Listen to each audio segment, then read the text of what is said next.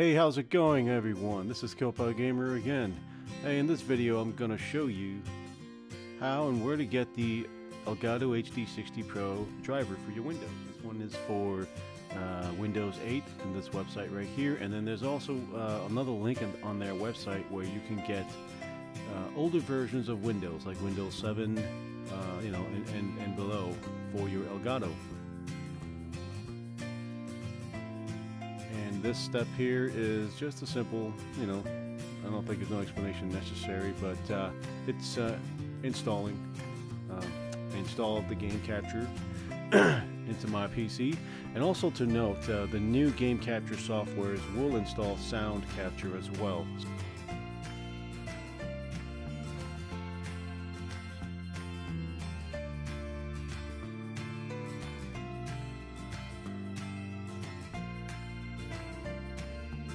See, this is for Windows 7, the old version, if you don't have Windows 8. But anyway, it's kind of self-explanatory, just go to that website.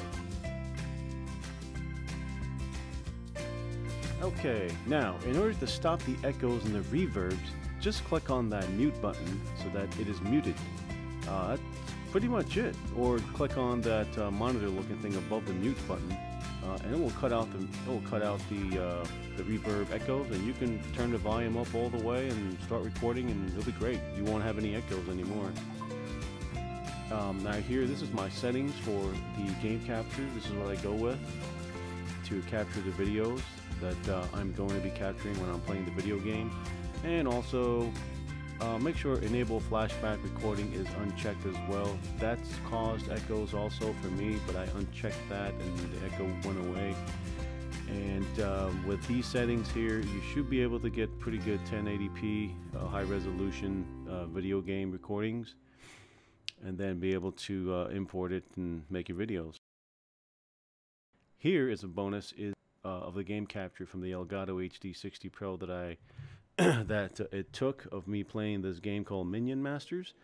The way to get this is you had to be like a Kickstart backer for one of their games, which I did, and because of that they gave me this free Steam key version to unlock and play this game.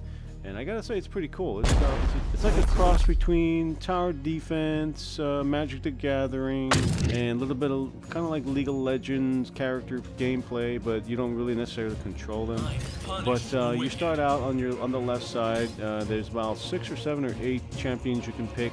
The one I'm picking right now has the crossbow, and the other guy has the crossbow too. So there's one type of champion, and the object is to the mana generates. And you'll see that.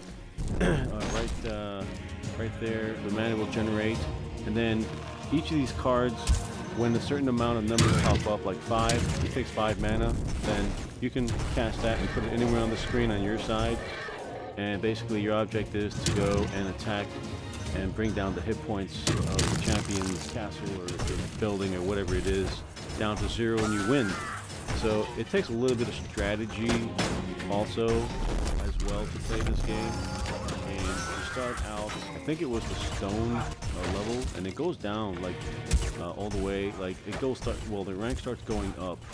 And right now I am I believe a ruby level, and I just progressed to silver, I think, silver level. And each level has also 5 sub levels, and to get to each promotion of each level within that level, you have to gain experience points for every win.